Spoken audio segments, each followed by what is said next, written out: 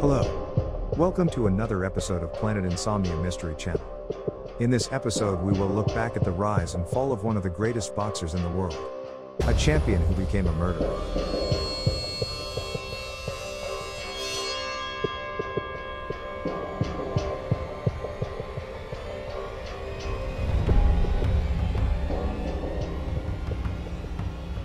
The rise and fall of Carlos Monzon, world champion boxer, becomes murderer.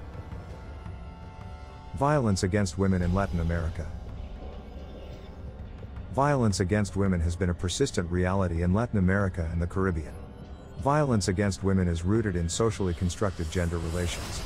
The lack of knowledge, education and political will to address this issue has resulted in a region where violence is present at all stages of life, including within the family, intimate relationships, among peers, at work, school, and even in public places.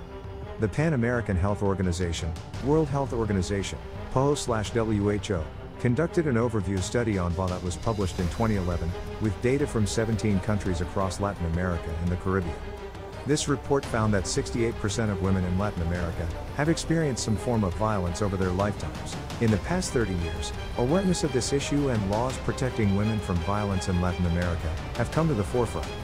The murder of Alicia Muñoz by boxing legend Carlos Monzon was a case that brought the issue of violence against women to the front pages and to the minds of people in Latin America. This awareness brought a demand for justice in this case, but also for reform in the laws to protect women. Nonetheless, even to this day, much remains to be done regarding violence against women, especially in Latin America. Carlos Monzon, rise of a legend. Carlos Monzon, perhaps the greatest Argentinian boxer, rose from poverty to become a world champion boxer and a celebrity. A Netflix drama series, titled Monzon, A Knockout Blow, was made about his life. His story was one of triumph against all odds, and he was loved by his country. However, a life of alcoholism, excess and violence eventually took him down a dark path. In this episode of Planet Insomnia Mystery Channel, we will examine the meteoric rise and fall of Carlos Monzon, a world champion who became a murderer. Life before fame. Carlos Roque Monzon was born on August 7, 1942 in the city of San Javier, Argentina. He had 12 siblings and was raised in extreme poverty. He dropped out of school when he was in the 3rd grade, in order to work and help out his family. He was a shoe-shine boy, a paper boy and milk deliverer. He often had fights with other kids and had natural boxing ability. As a teenager, he would sometimes train at a boxing club, though he had little support from the trainers. When he was 16, he met Zulema Encarnacion Torres, with whom he had his first son. Later, in 1962, he married Mercedes Beatriz Garcia, nicknamed Pelusa. They had 3 children and adopted 1. Their marriage was a life of struggles with poverty and domestic violence. Carlos knew he had a violent nature raging within him and thought it'd be best to channel that rage in the boxing ring. He also saw boxing as his only option to escape poverty. Monzon's boxing career. Monzon began his boxing career in 1959, and 3 years later, he had 73 wins and 6 losses. His amateur boxing career was long, but being such a prolific fighter, prepared him to become a successful pro boxer, and he was more than successful. He soon became one of Argentina's premier boxers, and eventually he was fighting international fighters. On November 7, 1970, Monzon knocked out Nino Benvenuti in the 12th round and became world middleweight champion. Monzon successfully defended his title 14 times, against 11 opponents, before retiring in 1977. Whenever he fought, it was a national event in Argentina. Everything and everyone stopped to watch him fight on TV, or to listen to the fight on the radio. It can be said that life after boxing for Monzon was the start of his eventual downfall. He was considered a national treasure and loved by all.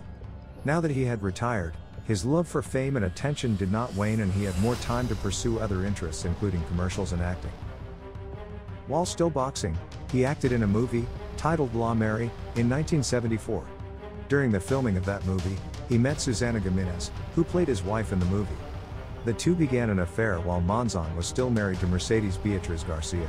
During this time, it became no secret that Monzon was violent off the ring also. Giménez was often seen with bruises, and when paparazzi would try and inquire about that, they too would sometimes take a beating.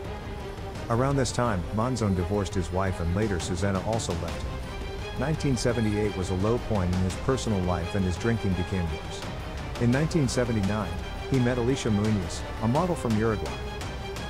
On February 14, 1988, Alicia went to Mar del Plata, Argentina, where Monzon was staying, to look for her son and to demand money he owed her for support. That night they were seen together at a social gathering at the Hotel Provincial. No one seeing them at that event could have imagined the tragic events that would later take place that night. When the couple later returned to the house, the issue about money escalated into a violent fight. Monzon had already been drinking a lot that night, as was customary for him, and his rage took control of him. Imagine the fists of the world champion, considered deadly weapons, against a defenseless woman. The beating she took must have been horrific. Yet, he did not stop. He then strangled her. She may have already been dead before being thrown off the balcony from the second floor of the house. Let's be reminded that during all of this, the couple's 6-year-old son was in the home. He probably was hearing the fight from his room and too scared to see what was going on. The traumatic effect of this must have been horrible for such a young kid. Monzon was arrogantly hoping that he would escape justice because of his fame. He was arrested and charged with homicide. The nation of Argentina was split. Half of them still called him champion, half called him murderer. Throughout the whole investigation and subsequent trial, Monzon was always firm about his innocence. During this great scandal that gripped the attention of the nation, the issue of violence against women came to the forefront. In Latin America, domestic violence, or wife beating to be specific, was always something that authorities handled as a private affair, and unless there was extreme violence or death involved, little was done to help women. However, this case helped change that, as thousands cried out for justice and demanded that Monzon be punished for his crime. Despite his fame, Monzon was found guilty, and the public seeking justice got what they wished for, partially at least. In 1989, Monzon was declared guilty of homicide and received an 11-year sentence. Not only was the sentence light, but Monzon for the most part was treated well in prison and was eventually given weekend furloughs. He would party with his friends during these weekends just like the old days. One of these weekend furloughs was the death of him, literally, as he died in a car crash when returning to prison after a weekend with friends. A friend of his, a passenger in the vehicle, also died. Carlos Monzon died in a violent car crash after a life of violence in and out of the ring. His life was a life of triumph in the ring, and defeat in his personal life. After rising from poverty to become world champion, he never reached his potential as a father, husband, and human being. He beat his opponents in the ring and the women closest to him, and with that thought, we end this episode of Planet Insomnia Mystery Channel. Thank you for watching. Don't forget to subscribe, comment, and like, and until next time, try and get some sleep, if you can.